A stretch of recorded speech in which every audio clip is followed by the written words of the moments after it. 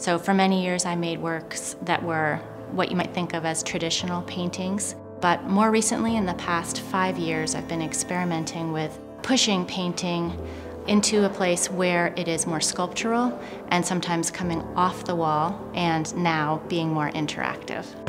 Out, in, and up. Let's not take it too high today. My work emanates from ballet, from the tradition of ballet, and then diverges quickly.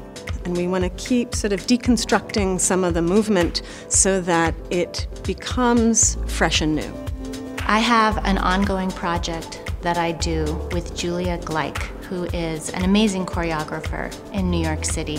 And we were invited by UB Art Galleries to bring that project here. Being at the Center for the Arts, it's this vast big building and there's so many different things going on and so much fantastic research. And this project was a perfect opportunity of sort of crossing those lines from art and dance and bringing them together in this space. I was so excited to get to work with the painting students because they are getting to see what happens if you really explode the idea of painting being a singular object that you make in private in the studio. And then we have to figure out meaning of the objects, how they move, how we can hold them, how we can manipulate them. And through that process, some sort of story might emerge. This project, normally, I would say it really needed a month to happen, and we did it all in a week.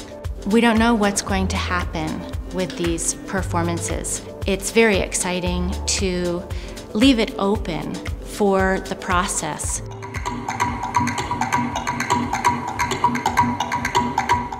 I really enjoyed Survival Ceremonies because I think it did show what happens when artists across the disciplines get together and make something.